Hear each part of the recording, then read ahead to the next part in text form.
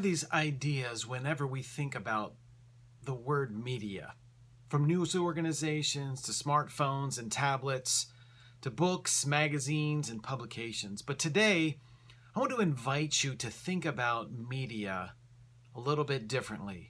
I want you to think about media ecologically. I want you to think about media as an environment in which we live, an environment that is all around us, encompassing every facet of our existence, an environment which is transforming us into its own image. Whenever we hear the word ecology, we think about our natural environment, and ecologists are tasked with the duty of protecting our planet from the misuse and abuse of our natural resources so that we're able to sustain human life.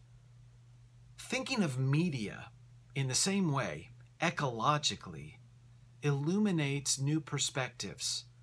We can begin to think about unintended consequences and even potential safeguards that we've already considered when we think about our natural environment ecologically.